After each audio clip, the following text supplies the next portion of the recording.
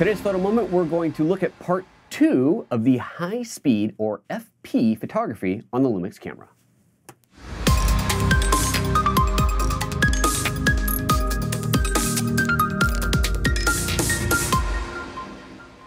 In case you missed it, last week, a week ago today, and we will of course link to it right here, we did part 1 of this video. Part 1 of this video about high-speed sync photography or high-speed flash photography or FP photography in the parlance of Panasonic and Olympus. Apparently, now I learned finally what FP stands for. FP is focal plane. Now, how focal plane flash has anything to do with high-speed sync is completely and utterly beyond me, but that is officially what it's called. Therefore, we will continue to call it fancy pants mode because, frankly, it sounds better. So, welcome to PhotoJoseph's Photo Moment, the first thrice weekly live show here on the YouTube's photojoseph.com/YouTube. Other way around, youtube.com/PhotoJoseph. I know where my show is. And what are you looking at me for? Ryan's just being distracting this morning. Folks, should we start this show over? So we are doing part 2 about this whole high-speed sync photography thing. So last time we did this, we talked about how it actually works and what's happening, which is really kind of cool. I used a cardboard box, it was props and everything. It was like awesome. And we were using one flash, just one on-camera flash to show it. But that one on-camera flash is not often powerful enough to do certain things. And so what we want to do today is show how you can use multiple flashes. We are going to be using 3 of these big bad boys plus another small one to trigger. Now, you don't necessarily need 3. That's just what we set up for today, just to kind of show that it can be done. And if you are not using Lumix cameras, this exact same lesson applies to your camera because this tech is not only on Panasonic cameras, it is also on Olympus and Nikon and Canon and Sony undoubtedly. I've never tried it, but I'm sure it is. It's pretty much everywhere. This is not an uncommon thing. So if you're interested in the idea of taking your sunny background and making it dark while illuminating your subject in the foreground with strobe, that's what this is all about. And last week when we did this, we were using, as I said, one flash. And that kind of limits what we can do because if the background, basically if you don't get enough light out of one flash to overpower the sun, in the case of what we're doing today, then it may not work. So you might need more than one. But you do enter into certain specific challenges, and that's what we're going to be talking about largely today. Very quickly, for those of you who are watching live, of course, if you want to chat or comment or ask any questions, you can do that. Just throw it up in the chat there. If you've got a specific comment, just like Daddy MCC has done right here, type @PhotoJoseph in front of it. That shows up nice and bright and red on my screen, and I can see it. And try to keep the questions relevant to today's show, and we will address other questions and other comments on an AMA, which is going to be next week, since this Monday we did something else entirely. But just for now, Daddy MCC is saying, with Black Friday and Cyber Monday coming up, do you think the GH5 might go on sale? Ooh, I doubt it, but often those kind of sales, unless the manufacturer has specifically prohibited them, and this is not Panasonic, this is just global sales stuff, unless the manufacturer has prohibited a price drop, which happens, and I have no idea if the GH5 is under any kind of prohibition, it's up to the retailer, the retailer, whatever. It's up to them. So it might, but I would not expect a big discount if there is anything at all, simply because the camera is still selling very well. It's super popular. So, you know, I wouldn't expect much, but you never know. You know, if you can afford to wait, then wait. If you can't and you need it for a job, then well, just buy it now because you're going to make that money back on the job. All right, so let's talk about this. When we were doing one single light, we just put this light on the camera, turned on high-speed mode, FP mode, and off we went. When you go to do any kind of remote flash photography, normally, and forget about high-speed mode for a second, normally you have the option to make the flash that is on the camera be a part of the lighting system or not. What that means is, let's just say that, let's just do a 2-light scenario, right? I've got this one on the camera. We're gonna pretend this is a camera here. The camera's out there. Pretend that's the camera. This is on camera. This is my off-camera light. Okay. When I fire the camera and it triggers this light, is this light part of the picture? Right, so are both of these illuminating my subject? Am I illuminating from the front and from the side? Or am I only using this light, illuminating from the side? This is a choice that you have. You can turn, it's usually called master or something like that. Anyway, you can turn this one on or off. The flash will still fire, and that can be a confusing thing if you've never done this before. Even when you turn off this light, it still fires. It's firing to communicate with this light. However, that flash fire, that flash pulse, is microseconds before the actual photo is taken, so it is not part of the picture. To the naked eye, you probably cannot tell the difference. If you turn it on or off, you're still going to see the light flash. It might be brighter if it's flashing, but The difference, of course, will be in the picture. You would have no light coming from the front and only light from the side, or light coming from both directions. Now, I bring all this up because when you go into high-speed sync photography or FP mode on the Panasonic, and I have no idea if this is the case on other manufacturers, but when you go into FP mode, the flash that is on the camera cannot be part of the solution. It is not part of the lighting setup. Only the off-camera lights can be.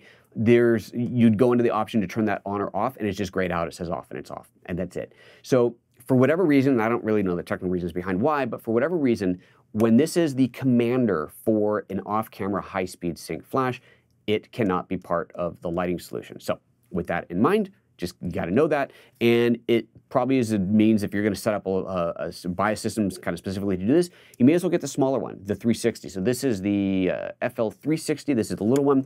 This is the 580, the bigger one. You can see the size difference quite clearly there. And I know that Canon has the same kind of thing. They got a littler and a bigger one. I'm sure Nikon. I'm sure everybody does. You may as well get the little one because that's all you're doing with it is commanding the lights. Okay, so now let's talk about how to set these guys up. This light, if I was in, now let's see here, let me turn this on and make sure it's in place, and we're going to look at the back of this camera. Here's my close-up. Let's turn the little light on in here. Right now, as I go into the modes and I start cycling through them, you'll see that the FP mode does not come up because this camera, this light actually has to be on the flash. Let's try that again. This flash has to be on the camera for that FP mode to be available. Okay, so that's not there. So we'll put it on there and that'll come up. The other flash, however, this is a bit more important. The other flash, let's turn this one on and switch to the close-up here. So this light here, we're going to turn the backlight on. This one we need in RC mode. So you see that up at the top there. Let's get that into place let's go a little bit closer. There we go. You can see there in the top left corner it says RC. If I go into modes, I can cycle through.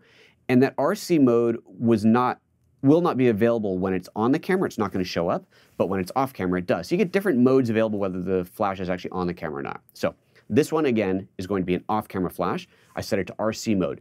The other things that I can do on here, if we take a look back in the menu, you'll see that we have a channel, and this little light there that says A next to it, that's the A bank. You have A, B, and C series or banks that you can program independently, and then what channel you're firing it on, channel 1, 2, 3, or 4. I have all three of these lights set to A1 because I'm not interested in adjusting these lights individually because these lights are set up like so. There's the current lighting setup. You can see two lights right now. There's going to be a third one, the one that's in my hand that's going to be dropped into there shortly.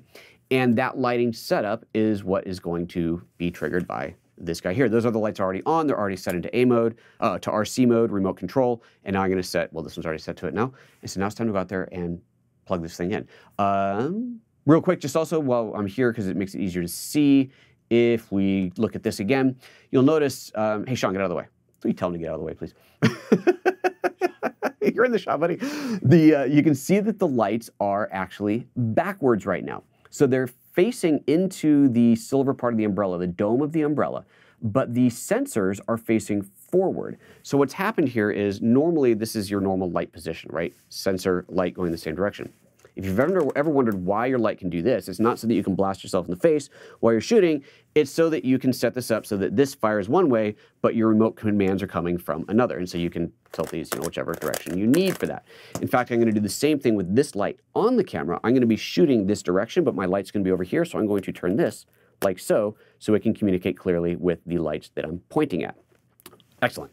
So this is going to be on backwards, pointing in, and you'll see once we get out there that we're going to put a diffusion panel over it, and even with the diffusion panel on, the communication is still going to work. So with that said, let's go outside, shall we? See, I need this, and I need this, and I need this, and all I need is this lamp, and let's go to this camera, and go ahead, Ryan, you're on. So, heading outside, heading outside, heading outside. Oh, that was funny. Okay, so go wide, go wide. Get the shot set up. You're in command there, my friend. And you can take your position back over there somewhere. We're gonna move this around a little bit. So let's see here. If you need to, are you wide enough or do you want to move back? You can move back if you need to. Go ahead and move back a little bit. I suppose I could move forward, but. All right, we are going to, this is the little light again. We're gonna put this one on the GH5. Poor Sean, freezing himself to death over there. And this guy, no jacket on this guy. It's crazy. No jacket. He's from like Minnesota or somewhere cold. Oh, this is like Connecticut, same difference.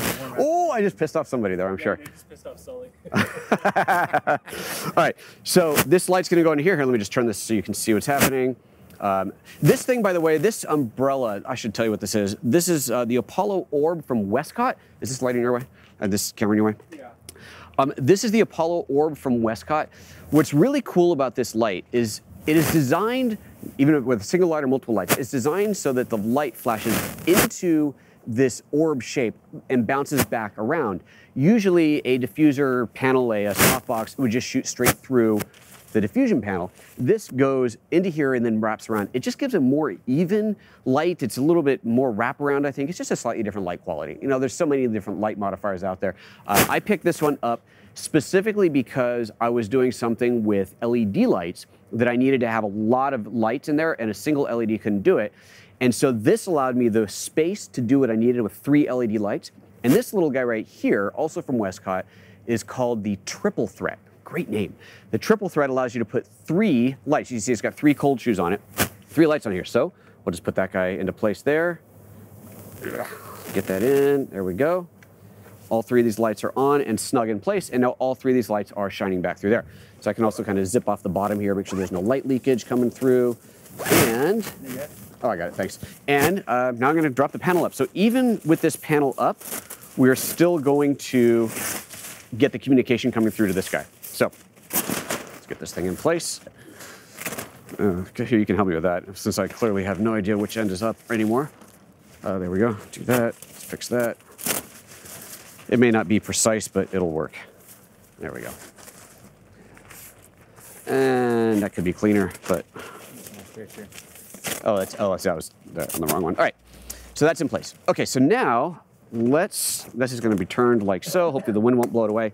Good enough to start. Okay, so now let's get the camera set up. And I'm going to, let's see here. I'm gonna shoot this a little bit high up. I'm gonna kind of point up a bit. Probably should have dropped this down. Let me get this tripod a little bit lower. I'm gonna point up a bit because I want the sun really back behind Sean. I want that bright blue sky behind him there. Now, one of the things I wish I could do here, and I'm gonna show you a result of this, but I wish that I had full daylight on Sean right now. Our cables aren't long enough. Well, we don't want to stand in the middle of the road for one, but our cables aren't long enough to go up the backside of the building, which is where I have full sun. So before we did this, I shot a couple of pictures out there just to show you that this even works when you're in full-on bright sun shining on Sean's face with the sun behind him. I'll show you that picture when we're done because it works. But for now, we're just gonna have him in the shade, but we're gonna use the full blue sky. Of course there's a truck pulling in right now. I'm glad we need that tree. How? Yeah, I just cut that tree down, we'll be set. No. Anyway, so onward. So I'm just going to tilt this up a little bit here. And it's not the most attractive shot in the world, but that's okay. Any bats in the cave? Any bats in the cave? No bats in the cave. All right, let's switch over to. Let me get this thing up here so I can see what I'm doing. And all right, so you should be seeing through the GH5 right now. So it's very dark. You can see. Actually, I'm going to turn the flash off, and I'm in manual exposure mode. Now, of course, if I wanted to get a proper exposure of Sean, I would. Let's see, turn on constant preview. I could go manual like so, get a picture of him, and there's a picture of Sean, but that's boring, right? So we want the, not because of you, buddy, sorry, it's not, no, sorry. Yeah. I want him to be lit up, but I want the sky to be really dark, like, let's say like that.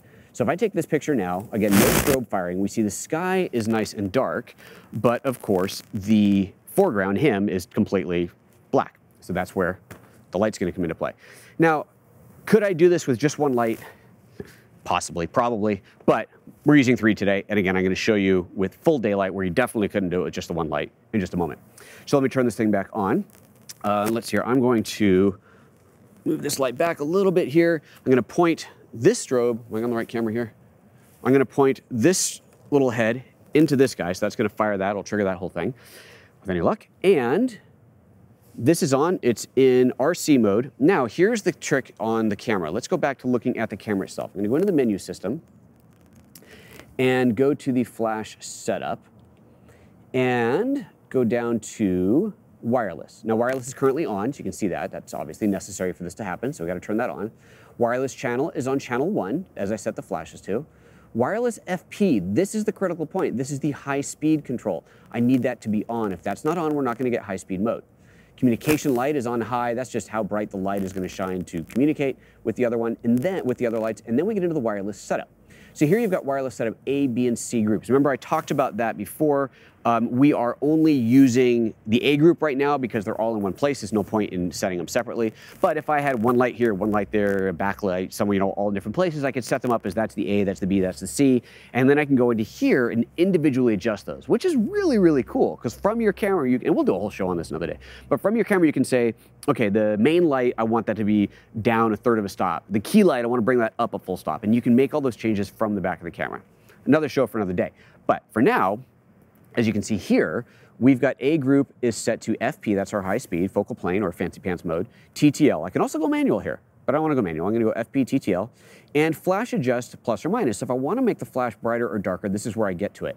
And just to kind of show how I've set this up here, remember that you can program any of these buttons to do anything on your camera, right? Pretty much. You don't want to have to go digging into the menu system to do a exposure compensation for your lights. So what I've done is I have just reprogrammed the right side of the dial to bring up the command. So when I push that right side of the dial, I don't know if you can see that on that camera, it brings up these commands here. So if we switch back to the camera view here real quick, you'll see here as I do that, I push the right side of it, it brings up those controls. Okay, so that's now set up. So now let's just take a picture. Make sure we're actually focused on Sean, and boom, that's it. Look at how easy that was. It's looking great. Beautiful. It's like nothing to change. It's like a perfect shot. We're good. Let's do another one. Let me I'm going to bring the light a little bit closer to you. Okay. I'm not quite sure. Take a half a step to that direction for me. There we go. I'm not quite sure if the light will still trigger. We're going to find out.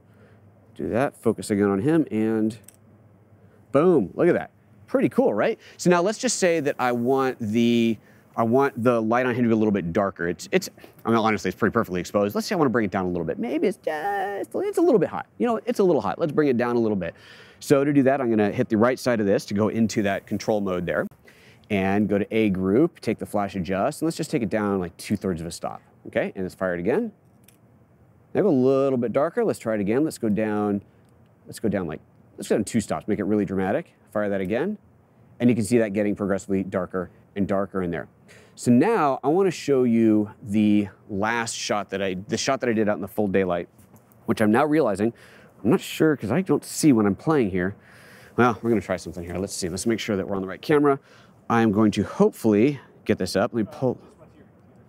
Went to my computer? There we go, right one. Oh, we're on this camera, right. Let's get this full on. Okay, here's the shot that I want to show you. Hopefully this works. Fingers crossed. If I plug that in, it says TV output in progress. Hopefully when I do this, you are seeing that awesome picture. With any luck, you are seeing a picture with the sun full on behind Sean, and I'm getting looks of confusion from everybody else in the studio. It just started buffering. Good timing. Hopefully you saw the picture of Sean there. And that is all there is to that. I'm going to head back inside. I will double check that you could see that from there, and if not, I'll post it online or something.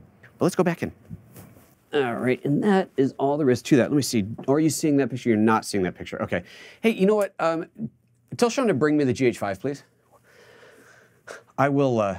We'll figure out a way to pull this picture off because I want you to see this. It looks so cool when you've got the sun full on behind him, like literally blasting over his shoulder, and the light from this big old strobe that we just set up. So we're going to get that in here. In the meantime, let's see what's going on in the comments. All right, where were we?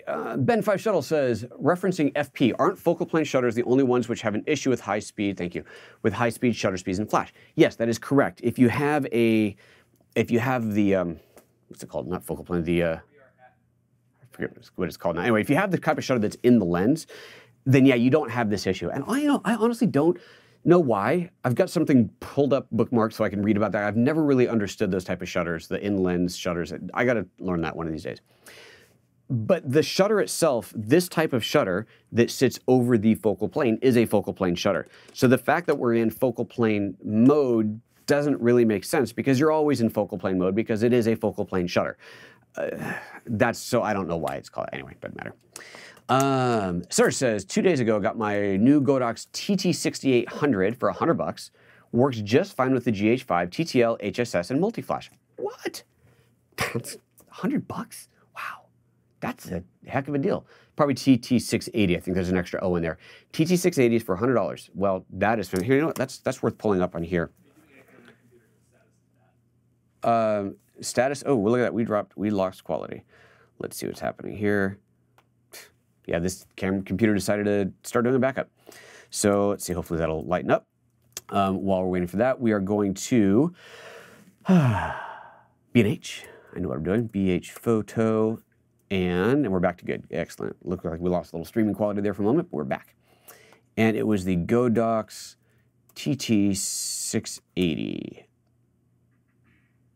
And ThinkLight, wow, look at these things. ThinkLight Flash, wireless sync. Here's for Nikon. Okay, that's probably a generic one. Canon. Let's do this. Let's just do Godox TT. Oh, 6800. Sorry, 680. I wrote 600. Oh no, that's why I just reverted back to 600. Please confirm for me, Serge, what model you have there. I wonder if I'm getting the wrong model number typed in here. Let me just try this Godox Panasonic, and let's see what we find there. There's kits, 350, 685. Okay, maybe the 680 is something. It was another country. So there you go. That's the one he must be talking about. The TT6850 ThinkLight TTL flash for Olympus Panasonic cameras, only $110. That is pretty slick. Wow. Deal. Absolute deal and a bargain. So check those guys out for sure. Okay, let's see here. Where else are we? Dan DG asks, what flashes are we using? So we were using today the Panasonic Lumix flashes.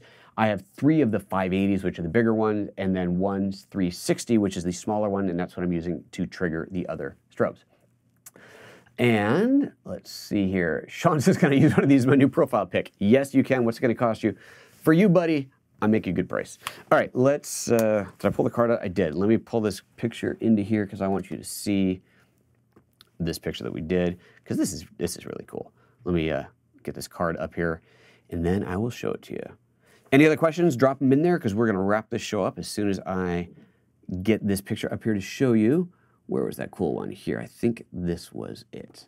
See if this is the one. Open this guy up. Oh, it's opening Photoshop. No, I don't want to rate Photoshop today. I would like to just open the picture, please. There we go. Let's...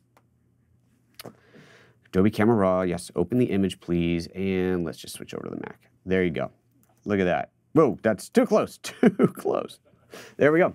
Check that out. Full sun in the background blasting through, and it's great. We've got the highlight from the sun illuminating the back of his head. This light here, this is entirely from those 3 strobes. A little bit of wraparound, probably a little bit of reflective light. I could have gone even darker on the background, just taken a higher shutter speed and made that darker, but that is pretty darn cool. I don't know about you guys, but I think that is just awesome. So there we go. That's what we've got. Any other activity going on here in the comments? No, nothing here. All right, guys. Well, let's go wrap it up. What else do I want to tell you about today before we go anywhere? Let's just remind you, as always, you saw me using the GH5. If you have a GH5, you want to know more about the GH5, do check out gh5training.com, where I have all kinds of lovely, lovely information about the GH5. It is a 5.5-hour long training course, and I guarantee you, you're going to learn yourself something. Diane's got a question in here that I'm going to hit real quick, and then we're going to call it. I'm the lady, hello, Diane, who's been having issues with my 360L. That's this guy, right? 360L, yes. I can't access the wireless setup when it's in the shoe. You can't access the wireless setup when it's in the shoe. You turn wireless on, and we can't turn wireless on? I don't know. Because, yeah, all I gotta do is go into flash mode, go to wireless, turn wireless on. So if the wireless there is not turning on, let's see here. If I turn that off, let me see if I can get it to a way where I can't do that. I'm gonna turn the wireless off and put this into a different mode. Let's go into like, I don't know, I'll put it in FP mode as an example. Go back in here, flash control. I know you're not seeing this camera. I can turn it on. As soon as I turn wireless flash on the GH5, it overrides whatever I've set in the camera, and basically the camera takes over. So Sorry, Diane. I recall the conversation. Ping me again. We'll see if we can get you sorted out. And that's going to be that. Thank you very much, everybody, for tuning in today. That was a lot of fun. You know the routine. If you like the show, subscribe, hit that thumbs up, hit that little bell. And I'm supposed to say that in the beginning, wasn't I? Ryan forgot to remind me. Let's start saying that in the beginning of the show. What are you going to do? Take care of yourselves, everybody. Hope you have a great Wednesday, and we'll see you back here on Friday. And sorry. Wait. Almost forgot. I'm doing a show, was supposed to be at noon today. I moved it to tomorrow because life. It is let me pull this graphic up, the Polar app workflow video. So this was scheduled for noon today. It is now going to be noon tomorrow. So if you're planning on tuning in live for that, my apologies, but I'll be back tomorrow, 24 hours later. So do tune in for that tomorrow. Also tomorrow morning at 9:30 a.m. when this show normally go live, we'll be taking the video live about this thing, the Edelkrone Slider 1, setting it up for time lapse, which is, it's a really cool little video. I'm quite proud of it. It's, I'm playing with this whole editing concise things. Anyway, take care of yourselves, everybody. See you next time. Thank you, Sean. Appreciate your help today. See you later. Bye-bye.